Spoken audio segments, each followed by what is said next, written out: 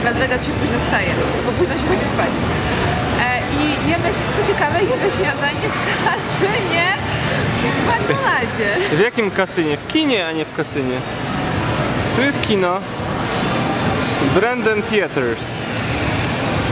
Kino. Dzisiaj jest promocja $5 w poniedziałek każdy film. No dobra, to gdzie w końcu jesteśmy? Bo już się pogubiłem. Jemy z McDonalda śniadanie w kasynie. W kasynie. Jesteśmy w kasynie Palms, gdzie jest kino. Są różne restauracje. Jest Panda Express. Jakieś tacosy. Jesteśmy w Palmsie, tam daleko widać już. Widać albo nie widać? Nie widać. Trudno. Maszyny do G. O, widać. Tam już ludzie grają od samego rana. Wiecie co, nie mogliśmy znaleźć miejsca na parkingu, tak dużo jest ludzi w poniedziałek tutaj. To co jemy? Jemy sobie sałatkę Cezara, Ania je. A ja jem sobie wrapa z frytkami. Teraz wam pokażemy. Nie ma co pokazywać. Są frytki. Tak wyglądają. Są frytki, jest imprezka. Jest wrap. Za to wszystko zapłaciliśmy $12,73. Wymieniliśmy napój na zwykły napój na kawę. Na kawę mrożoną. Kawa mrożona o smaku karmelu. Dobra, to szybko jemy śniadanie i później lecimy do pralni. Musimy wybrać sobie rzeczy. Tyle nabrudziliśmy rzeczy, że musimy wybrać, bo już nam nie starczy. A później jeszcze nie wiemy co dalej. Później odpoczywamy. No, to na razie. No to jesteśmy w pralni. Las Vegas. Jesteśmy w pralni. Musimy wybrać sobie koszulki. I nie tylko. I nie tylko. I skarpetki. I nie tylko. Więc korzystamy drugi raz z pralni w Stanach. Drugi raz będziemy z dwóch naraz korzystać tych, jak one się nazywają, z pralek. Tu Ania wlewa właśnie płyn do prania. Z dwóch korzystamy, bo część rzeczy jedziemy jako cold, drugą część jako warm, czyli 40-30 stopni. To teraz tak. Żeby później nie było, że nosimy te same koszulki przez 21 dni. No właśnie. Kupiliśmy też... Nosimy te same, ale wybrane. Kupiliśmy też zmiękczacz. Takiego? Jakiś taki.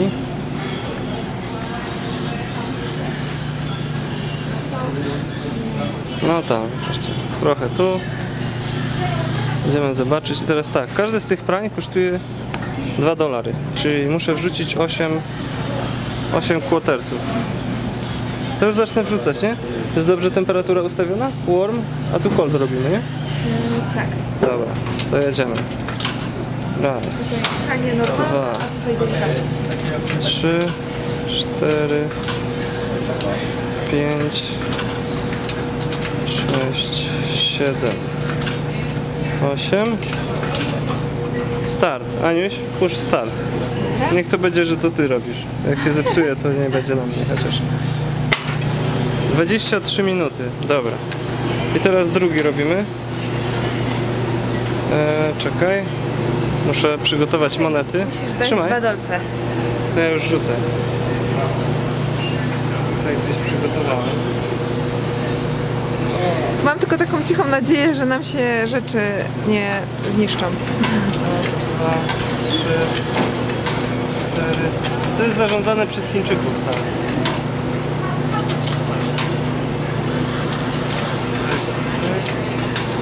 Dobra, tu jest kol, to ja mogę wcisnąć tak.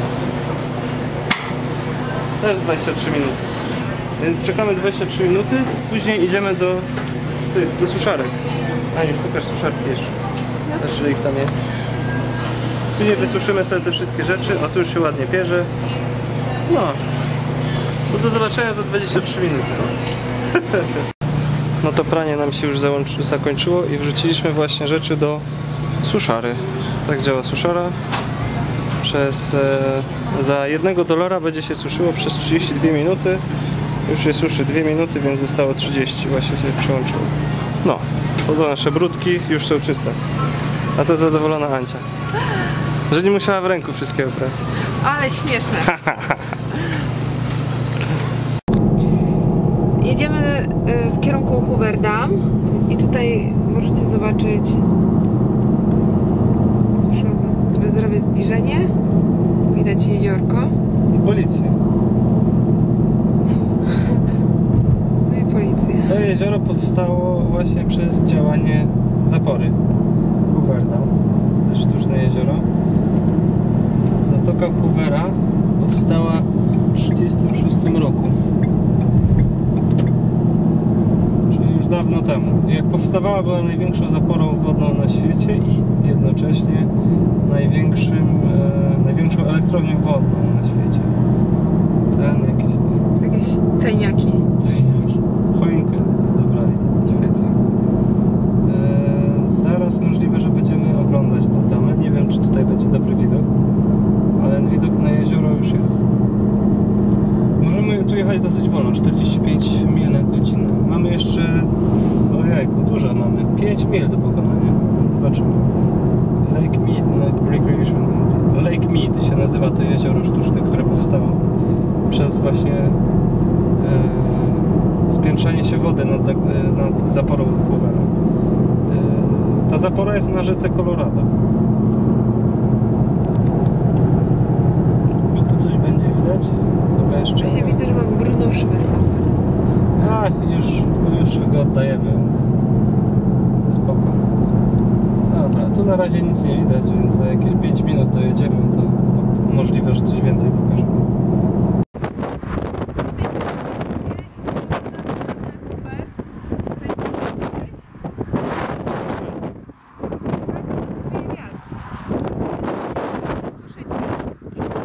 Ale zobaczycie dużo.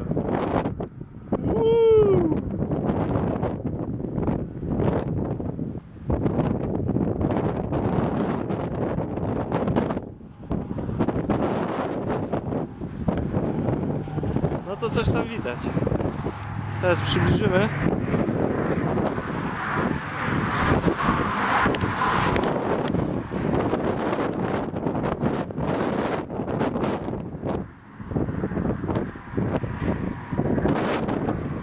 Tam, gdzie jest ta biała linia nad rzeką, znaczy nad tym jeziorem sztucznym, tam sięgała czasami woda. Tam po prostu czasami sięga i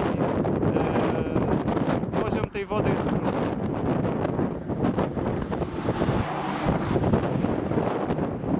Jesteśmy teraz nad takim mostem, nad którym mamy widok po prostu na całą tamę. Musieliśmy tu przejść, nie wiem, z 500 metrów od miejsca, gdzie zostawiliśmy nasz samochód. Spróbujemy jeszcze przejechać się tą tamą, jeżeli się uda. Widzę, samochody jadą, więc możliwe, że się uda przejechać. Czy uda się przejść, tego nie wiem. I ten most jest pomiędzy stanem Nevada, z tej strony, gdzie Ania stoi. A tam jest Arizona.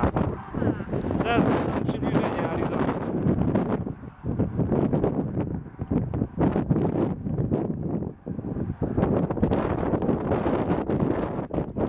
No nie chcę ostrościć.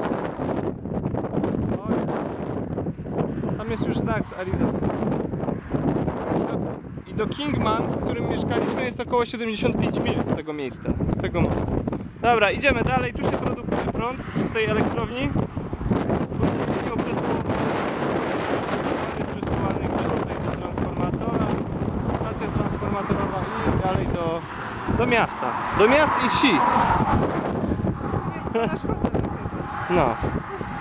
Dobra, to co? To nad nami krążą helikoptery.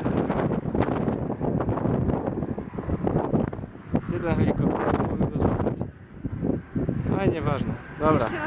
Nie widać tego helikoptera w tym wyświetlaczu. 2 helikoptery widzę. No dobra, to uciekamy stąd, spróbujemy się nią przejechać i wrócić, jak się uda. No to do zobaczenia. Tutaj właśnie pokazujemy wam most, na którym byliśmy przed chwilką i robiliśmy ujęcie. I robiliśmy zdjęcia i właśnie film nagrywaliśmy. Właśnie tam na samej górze staliśmy. Tam ludzi trochę, tam kogoś nawet było widać. jedziemy teraz zobaczyć, czy tama działa. No parking, no trespassing. Nie można tutaj chyba chodzić ani przechodzić. Zobaczymy. No to jedziemy tamą. Stop here on red. Mamy zielone. Cars and tour buses. Pay attendant. Co? Za przejazd się płaci? Closed. No to o co tu chodzi? Zaraz zobaczymy.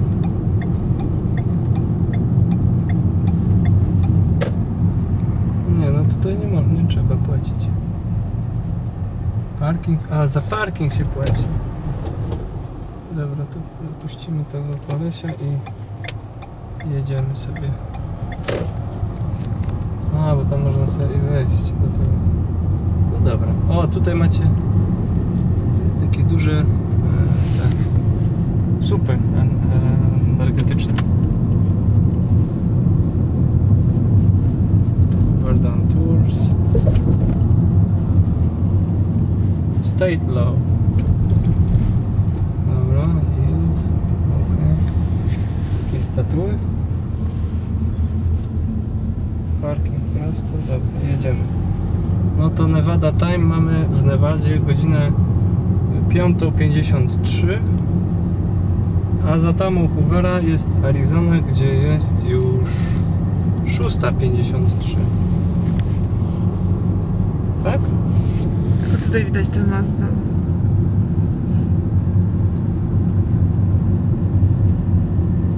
Teraz już zgłupiałem, bo tutaj na zegarze też jest ta sama godzina. No to jest, przejechaliśmy całą tamę. Ale fajnie było, a teraz byśmy musieli zawrócić sobie. Już tam nie chcemy już tam dalej jechać. A tu można przejść się. To ciekawe. Stop on red. Dobra. No to już jesteśmy w Arizonie znowu.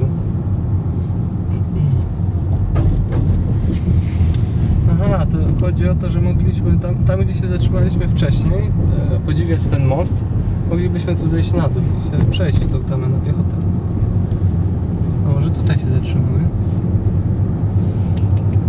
Parking area. Zatrzymujemy się, Aniuś? Co tutaj jest? Danger, keep off blocks. No. Zatrzymamy się i pokażemy tamę z bliska. Czyli z tamy. Czyli tamy nie pokażemy. Tamy nie pokażemy, tylko widok z tamy. No to idziemy teraz przez tamę Hoovera. Tu właśnie się zaczyna. Zaparkowaliśmy samochód tam troszkę wyżej. To jest bardzo blisko. I widać, z jednej strony mamy taki widok, a z drugiej, zaraz pokażę, tu są takie 4 duże pylony, przez które jakoś chyba woda tu ścieka i generuje prąd.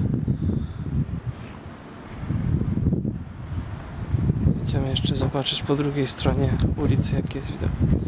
U góry są już czarne chmury, już przygotowane na nas. Tak jak poprzednio, za każdym razem. Tak i tu zaraz spadnie deszcz. Ale tutaj nam nic nie zrobi, bo wystarczy 5 minut, żeby obejrzeć wszystko, co tutaj jest.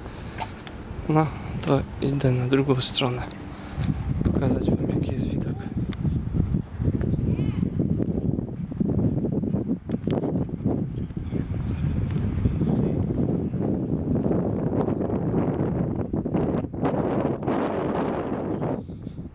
Taki widok jest z drugiej... O, nic tu nie widać. Muszę się przejść dalej. Idę na środek tej tamy. Tutaj nic ciekawego nie widać. Tak wygląda tama sama. A tam błyskają już błyskawice. Nawet je trochę słychać.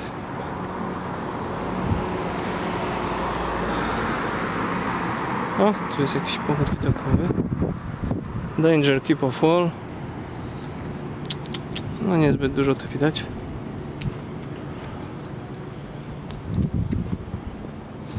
No doszedłem do jakiegoś punktu widokowego, gdzie coś już będzie widać. Taki jest widok z góry tamy Hoovera.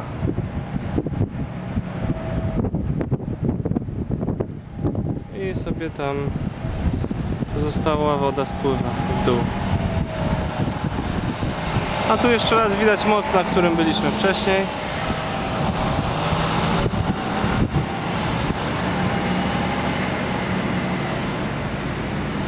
Tu nic nie ma, jakieś toalety są. Z drugiej strony widok.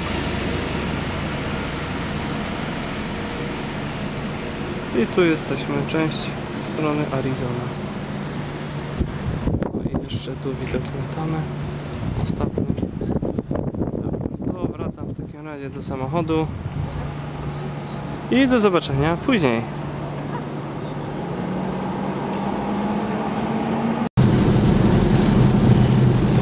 Właśnie wracamy do Las Vegas.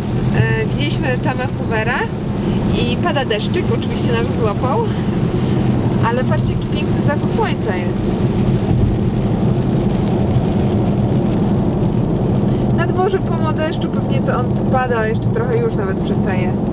Pewnie trochę jeszcze popada i przestanie i później właściwie znowu będzie ciepło.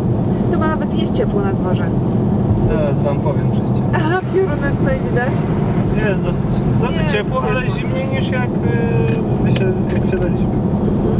Jest trochę chłodno. To zaraz skakujemy w 515 na północ i... A nie, teraz jedziemy 515. No to w 93. Jedziemy do hotelu, tam sobie zostawimy samochód.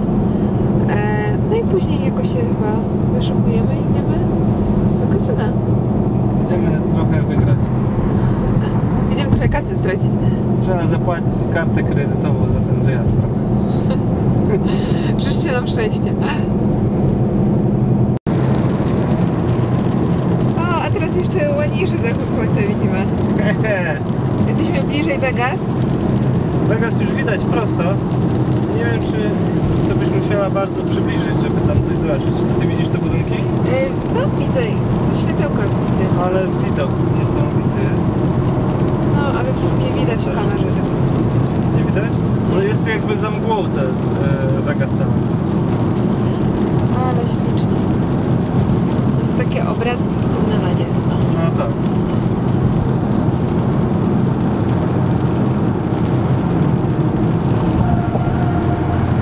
Burza na pustyni. Do hotelu mamy 21 mil. 24 minuty będziemy jechać.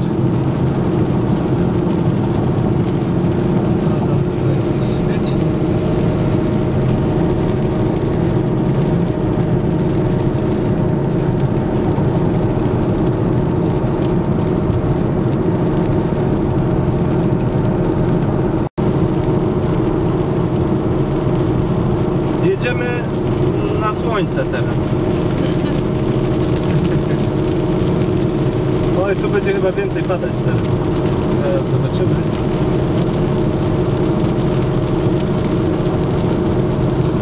Na wprost nas widać przepiękny zachód słońca, a po prawej i lewej stronie błyskają pioruny.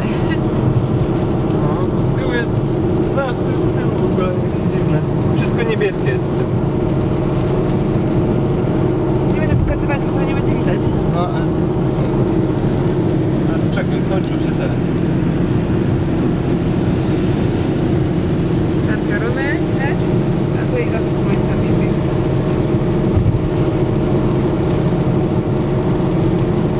Jedziemy coraz wyżej. A z tyłu mamy taki widok śmieszny.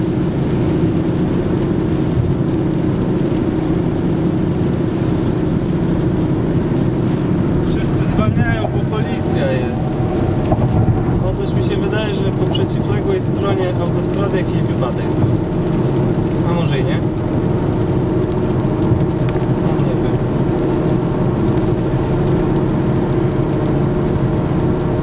Jedziemy ciągle w stronę Słońca autostradą numer 215 na zachód. Jesteśmy pod Las Vegas już na południe od Las Vegas. O, ale się rozwalili. Zobacz, Aniu. Było dużo widać, dopiero zauważyliśmy, więc już zrobił się tu korek i będą sobie kilkadziesiąt minut na pewno stać tutaj wszyscy. A my jechaliśmy tą autostradą godzinę temu. Jak jechaliśmy na tamę. Tak, ale podobno jak tutaj deszcz zaczyna padać w ogóle w Stanach, to się gubią.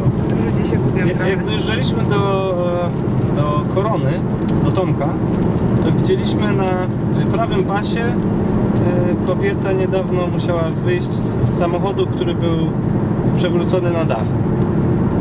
Ale to też przypomnijmy, że tam deszcz przez moment padał. Tak, zaczął się deszcz i zaczęła się masakra na drodze. Widać już w oddali Las Vegas, ale znowu przez mgłę widać te wieżowce, więc nie będziemy teraz widzieć ich. Niestety.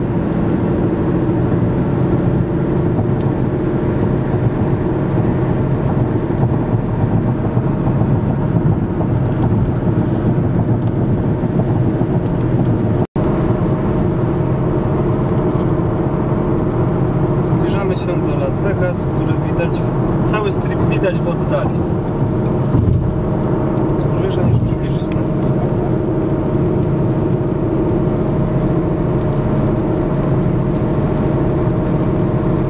Wycieraczki ostrości nie robią. Czekaj. Dobra, teraz? Nie, ostrości nie łapią. Przestaw na manual. Jest manual. To.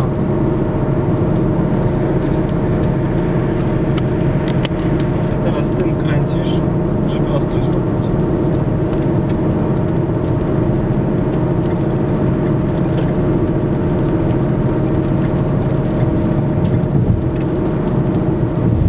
Możesz złapać na budynki ostrość? Ciągle deszcz pada. Zaraz, gdzie my mamy skręcić tutaj? O kurczę. Się zagapiłem, a tu już musimy skręcić. W ostatniej chwili zauważyłem. Ja zobaczę, co to jest?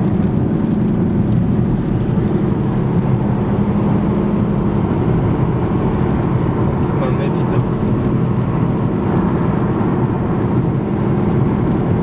No tu to będzie widok dopiero. Słońce już nie będzie widać, ale zobacz, co nam się szykuje z taką stroną.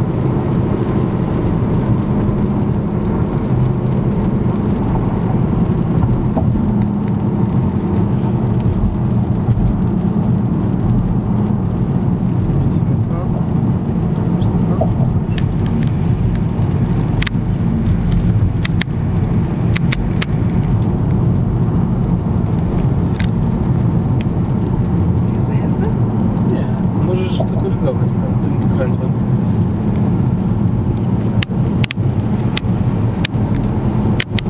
Stripa już teraz lepiej widać. Tak się skupię na drodze, bo trochę zmasakrowana jest.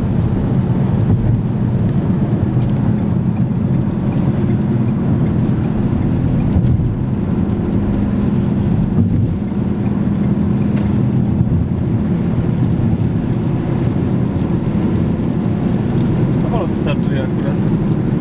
W naszą stronę leci trochę. Mamy go. Mamy go. To widzimy strip od zachodu tym razem. Jaki hotele mijamy? To Excalibur. Tak, Excalibur. Pokaż Nowy Jork, słone. Jest Nowy Jork. Ups. Dużo nie będzie widać, zaraz jeszcze trochę. Widzimy Monte Carlo jakieś. Widzimy całe jeszcze. Kurczę, tu muszę zjechać.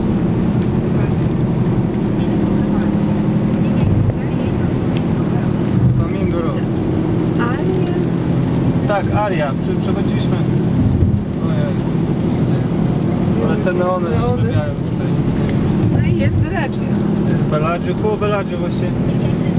Zjeżdżamy z 15 na Flamingo. A pokaż nasze Rio. Znaczy Rio, który jest koło naszego hotelu teraz. To są te czerwono-fioletowe paski pionowe.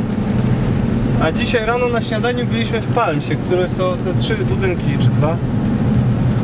Tam dalej. Też widać. Tak, tak.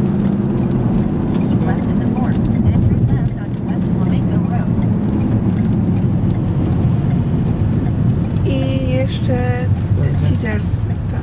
Caesars Palace jest. No właśnie. Ostatnim razem jak byliśmy w Las Vegas, to był kolejny w kolejce do odwiedzenia, nie?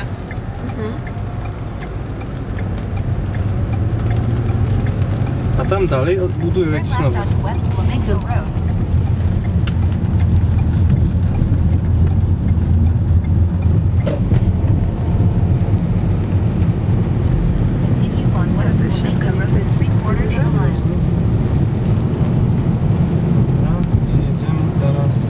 O, jest nasz Gold Coast.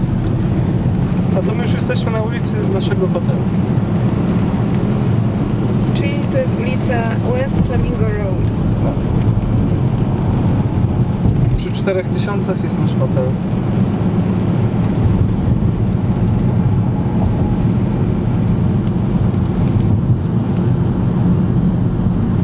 A tutaj był ten McDonald's w Palace, tak? Jedliśmy w kasynie. Dzisiaj? Tak? Dzisiaj w Palmsie. W Palmsie. Tam po lewej stronie. Tu jest Rio, ale Rio też jest duże dosyć. A my dzisiaj nocujemy znowu w Gold Coast jeszcze. Dzisiaj i jutro.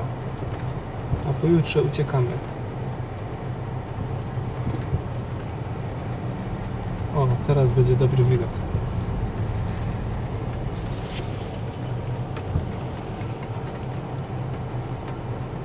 No. Cześć. Zaraz zobaczycie coś fajnego. Koło nas stoi samochód na światłach, który ma wgniecenie, nie ten. No nie ten. Który ma wgniecenie gdzieś na jakieś 30-40 cm po prawej stronie. Ja się trochę boję. Na razie go nie... Widzisz? No. Wam pokazuję tam kasyno. Dobra, pokaż ten samochód. Ja się boję. Nic się nie stanie. Jakiegoś gada wyciągnie i strzeli do mnie. Dzięki. No ale zobacz, bo on do przodu patrzy. Możesz szybko mignąć tam, zobacz. Ale... Pokazałam. Tak? No, jest nieźle. Jest nieźle obtłuczony. Słuchajcie, jeszcze jedna sprawa. Przed chwilą wyjeżdżaliśmy z parkingu z naszego hotelu. Kasyno hotelu. O, teraz zobacz. Ja nie wiem, jak takie coś jeździ. Ale jedzie szybciej od nas, więc... No, nie dziwię się, że on jeździ szybko. Wyjeżdżaliśmy z naszego hotelu i koło nas parkowała właśnie taka miła pani, babcia jakaś. I jechała ona prawie nowym Dodge'em Challengerem. I nie wiem, i w środku tygodnia jesteśmy. No jest jakaś emerytka. Ale kiedy to u nas tak będzie, że emeryt sobie będzie fajną furą jeździł i będzie sobie jeździł do kasyna, tracić kasę, mimo że wyglądała bardzo dobrze. I mało tego, przed chwilą usłyszeliśmy, znaczy już chyba dzisiaj czy wczoraj, że rząd zdecydował u nas w Polsce, że zabiera nam pieniądze, które w OFE zgromadziliśmy. No to tak akurat jak jesteśmy poza Polską, do nas ta wiadomość trafia, więc my już nie wracamy. Jak już nie ma do czego wrócić.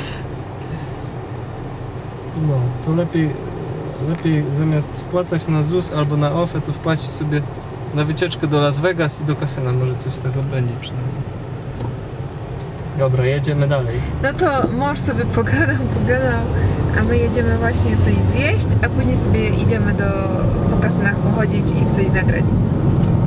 Mi się wydaje, czy my źle pojechaliśmy? Kurczę, źle pojechaliśmy. A nie, dobrze. Dobrze, jedziemy. Całe szczęście. O, to teraz możesz zobaczyć jeszcze raz tego stripa nocą. Oszałamiający widok. O, widać Planet Hollywood z przodu. Tego jeszcze nie widzieliśmy. Co ten koleś robi? Przecież jest czerwone, można jechać w prawo. Co? ciekawe, dzisiaj rano jak jechaliśmy tą drogą, tu były światła, które na zmianę przepuszczały po jednym samochodzie z lewego pasa i jeden z prawej. Tu jest one car per green. Się zapalało najpierw jedno na zmianę było zielone z lewej, czerwone z prawej i przejechał jeden samochód, się zmieniło i tak się ciągle zmieniało. Jest dosyć fajne rozwiązanie, pierwszy raz takie coś widzieliśmy. A teraz już jedziemy. Tu jest problem też z pasami, bo mam napisane, że za ileś tam metrów muszę zjechać w lewo czy w prawo, a do przejechania 5 pasów w poprzek. O, teraz akurat w prawo musimy jechać. Kurczę, ja myślałem, że w lewo. Dobra, to jeszcze raz musimy tutaj. Zresztą jedziemy? Nie, dobrze. Dobra, w prawo i teraz...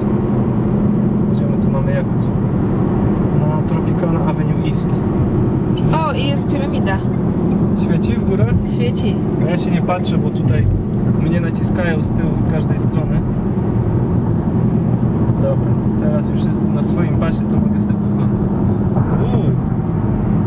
Zobacz, co tam leżało. Na środku drogi jakieś śpiwo leży. O, piramida, jakieś świecidełka uruchomiła. Co tu jeszcze widać? Grand, zielony. After your reality. David Copperfield będzie. No to ładnie. No, mamy tu limit 35, więc zwolnimy sobie trochę i zaraz dojeżdżamy do miejsca docelowego na jedzenie. A dzisiaj gdzie jemy, Aniuś? Dzisiaj zabieram męża do Hooters na hamburgera. No. Doczekał się. Tak, czekałem cały rok.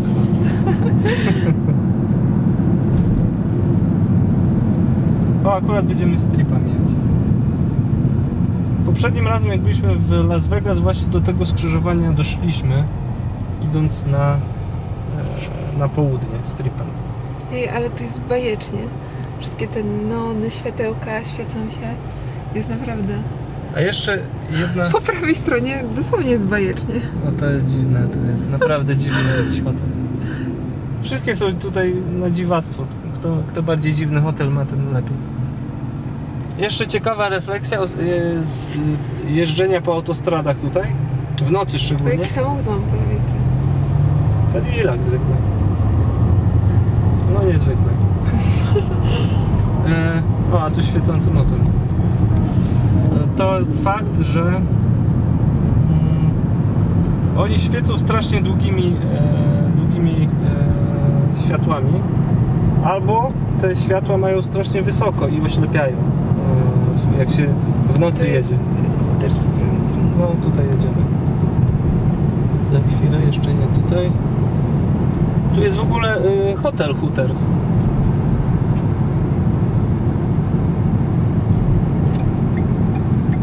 Dobra, wjeżdżamy tutaj. O, nie wiem, czy nie wjechałem pod prąd, ale to... I tu parkingi w Las Vegas najczęściej są za darmo. Tutaj też? Chyba tak. Aż się sami proszą, żeby przyjść do kasyna. No, ale to jest fajne akurat. Bardzo fajnie. Jakby były płatne, to by nikt nie przychodził. No właśnie. No to do usłyszenia. To słuchajcie, jesteśmy właśnie po kasynie, wygraliśmy i kupiliśmy sobie od razu samochód. Niech będzie żółty, a co tam? Zaszaleliśmy. Słychać, że zamykam drzwi. No bo ten trzeba oddać do wypożyczalni, a tym odjeżdżam. A, no to dobrze, to jeszcze wszystko się zgadza. No to jesteśmy w restauracji Hooters. No to co, dziewczęta wychodzą kelnerki, że tak powiem, w kusych szortach i z długimi dekoltami. Jest to bardzo przyjemne i uśmiechnięte. I co, tutaj jesteśmy menu, mogę wam pokazać, co coś takiego jest. Menu wygląda tak, jest dosyć prosty i nie ma jakiegoś strasznie dużego wyboru. Tutaj są jakieś do wyboru przystawki. Zobaczyć. A później hamburgery i cheeseburgery. Pokaż te burgery, a nie? Burgery. Okay. Tu są sandwicze. No i popularne w Hooters tak skrzydełka amerykańskie. Na amerykański sposób zrobione. No i co? Tutaj jakieś deserki, dodatki, jakieś zupy są też. Ale menu jest bardzo krótkie, jak widzicie. No i co, w tle są jakiś mecz, jest futbol amerykański, można sobie obejrzeć. Zobaczymy, a jak dania smakują, to się okaże. No to czekamy na jedzenie. Pokażemy wam, co dalej będzie. O właśnie. Jak się uda, to trenerkę też pokażemy. Będzie się działo. Cześć. Idziemy zobaczyć kelnerkę. Ale nie chce mi ostrości na niej złapać. Ale jest, udało się. Tak są ubrane.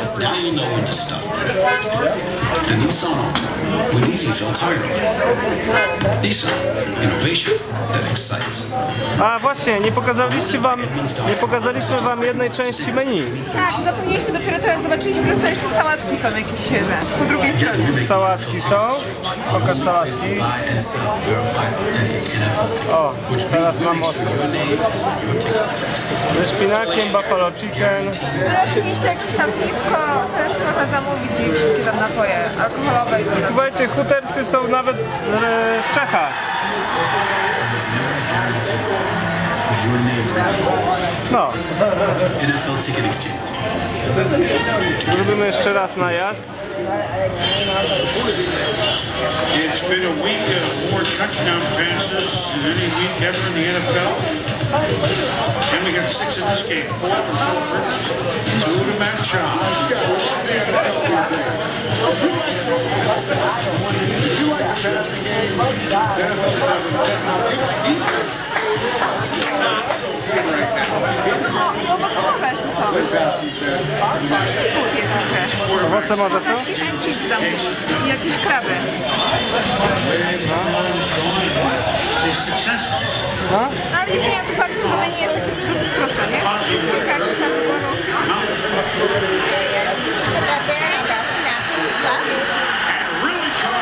No to dostaliśmy. Chcieliśmy spróbować prawdziwego amerykańskiego burgera i słuchajcie, dostaliśmy cały talerz wielkich burgerów. Na pewno jest pyszny, ale no jest prawdziwe. Ja zamówiłam, nie pamiętam jak się nazywał. Baja? Baja burger. Czyli Bacha się. A ja mam którego? Nie, no jakoś on się inaczej nazywa. Ten pierwszy. Western barbecue burger. A, Western barbecue burger. Ja nie wiem, on jest gigantyczny. Jemy, bo stygnie. Jakie wrażenia po hamburgerze? W trakcie jedzenia. Naprawdę dobre. Niesamowity burger. Bardzo duży. Aż nie mogę góry zjeść. Nie mieści się. Jem na razie dół. Ale jest super. Cebulka jest, boczek, prawdziwy hamburger. Świetna, po prostu super. Mój jak? Mój też pyszny, prawie cały zjedzony. Damy radę. Jeszcze tylko trochę i się uda. Czy polecamy?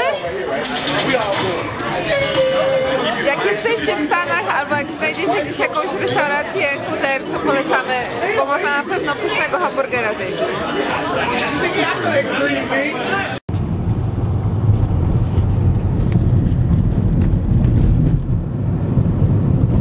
No to widzimy statuę wolności. Jesteśmy w Nowym Jorku. Jechaliśmy 3 dni i jesteśmy. Nie tutaj.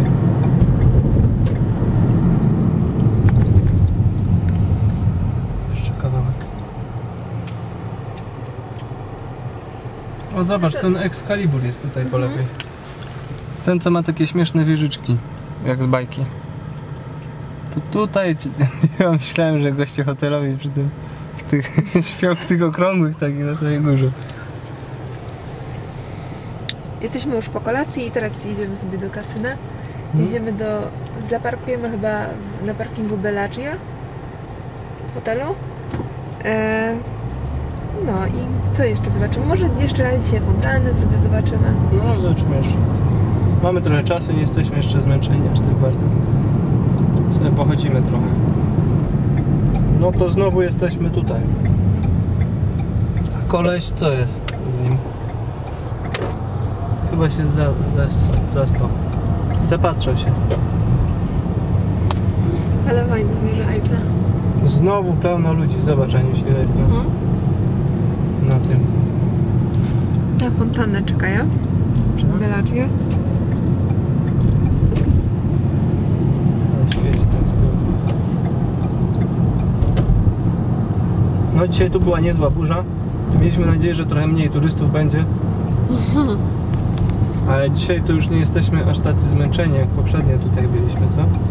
Patrz na tych. Teraz nie. Wariaci. Przebierańców pełno znowu. Ale nie takich jak w Hollywood, nie?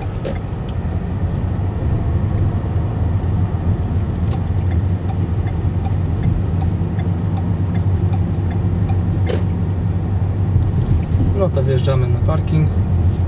Zostawimy sobie tu samochód.